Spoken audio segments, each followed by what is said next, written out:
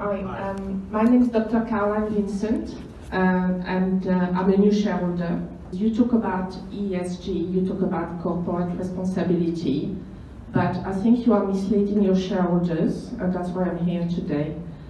Because I don't know if anybody knows this, but last December, the flagship, the Lancet, which is Elsevier flagship publication, told you that part of your business was morally unsupportable.